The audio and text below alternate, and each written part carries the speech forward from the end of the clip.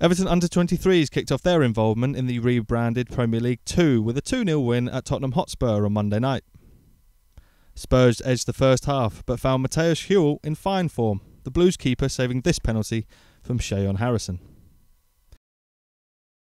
2 late goals won it for Everton, David Unsworth intercepting this pass before racing clear to open the scoring on 79 minutes.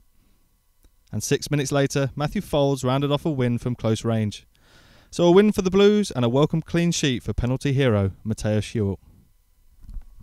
It was actually a funny one because in the video it showed that I should go to me right, and I was going to go to me right, and Brendan Galloway told me go left because he knows the fella, so went left and saved it.